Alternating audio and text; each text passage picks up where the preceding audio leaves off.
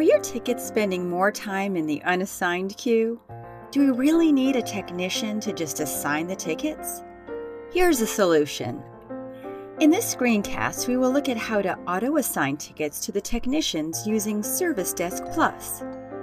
You can use the auto-assign option in two ways: round-robin and load balancing methods, which is what we will simulate here with a use case. First, we will start with round-robin ticket distribution. Say you have a group of technicians who handle all the tickets irrespective of their category or request type. Then you can enable the round-robin method in which the application distributes all the tickets equally to the available technicians.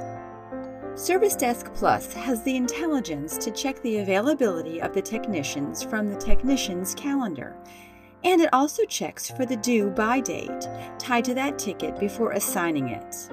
Here, the ticket is assigned regardless of the existing load of the technician. To address this, ServiceDesk Plus has come up with a load balancing option where you can consider the number of tickets pending on each technician and assign the ticket based on the load. The technician who has the least number of tickets will be assigned with the new ticket, and the application will make sure that the load is balanced among the available technicians. Let's take another scenario where you want all the server-related high-priority tickets to be equally handled by a group of highly skilled technicians.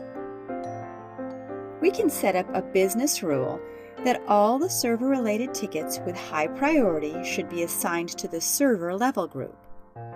Then, the load balancing feature will only consider the technicians who are available in this group and assign the tickets to the available technicians equally.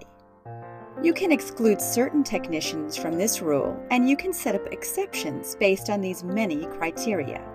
For example, if the site New York does not follow this load balancing method, you can exclude the site from this automation. Thus, with technician auto-assign functionality, you can do the job of a help desk coordinator automatically with the same intelligence using ServiceDesk Plus.